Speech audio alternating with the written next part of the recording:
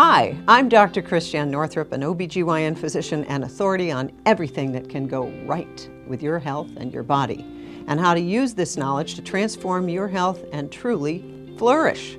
As an OBGYN physician, I was trained to remove the ovaries of women as young as 35, especially if she were having pelvic surgery for another reason, and always that way, and even when her ovaries were completely normal. And when I started to question this practice and urge women to keep their ovaries, I didn't have much support. And even today, 2/3 of the gynecologists surveyed in the U.S. still remove healthy ovaries at the time of hysterectomy in women ages 51 to 65. This is based on the belief that removing the ovaries will prevent ovarian cancer. But here's the truth.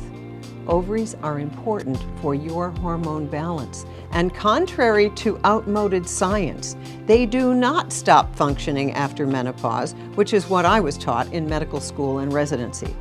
Healthy ovaries continue to make small amounts of hormones for our entire lives, especially testosterone.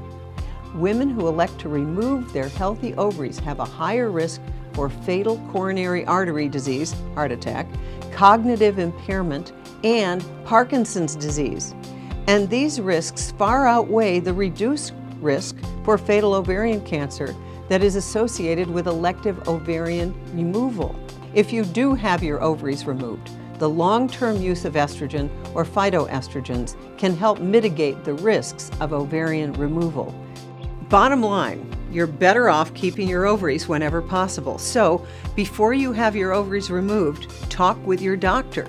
Yes, there are times when removal of your ovaries is wise, but most of the time it's far better to keep what God gave you. My last tip is also a wisdom tweet.